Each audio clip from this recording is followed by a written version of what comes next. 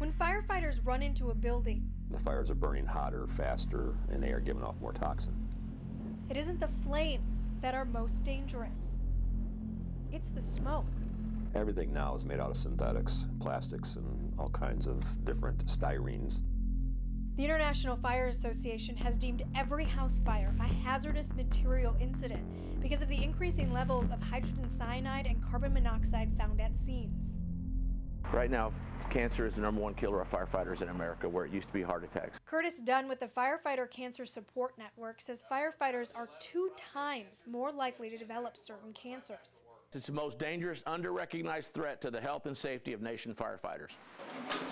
A statistic all too real for Green Bay Fire Captain Todd Gertz. It was stage 4. It was in my pelvis and in my lungs. Gertz was diagnosed with testicular cancer in 2007. I was scared. I was scared for my kids and my wife because we were young. Luckily, after aggressive treatments and surgery, Gertz says he's been cancer-free for nearly 10 years. It only takes to know somebody that's going through cancer treatment, to watch the pain and anguish and the difficulty of that, to really know that we've got to do better. 1 more minute of normal breathing. Green Bay Metro Fire Department is changing the way they fight fires. Air packs are now mandatory for even small car or garbage fires. And anytime crews are at a scene where the air is unsafe. We're never going to eliminate exposure to cancer-causing products. It's just not going to happen because it's the nature of our job.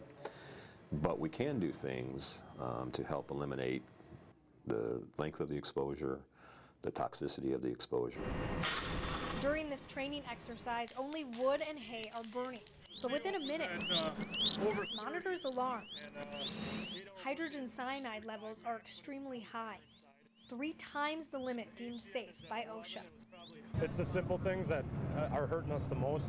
While firefighter turnout gear protects them from some exposure, there are vulnerable spots, like their hood.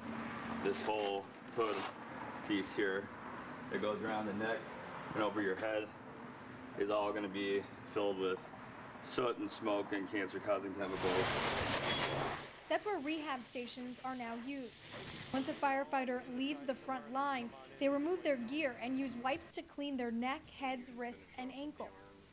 Experts say that can take away 80% of the carcinogens. It's not so much that one acute incident, it's the chronic exposures over and over and over again over a 30-year career that manifests itself. Each firefighter has 2 sets of turnout gear. Immediately after returning from a fire, they're required to wash their gear, including their gloves and hood.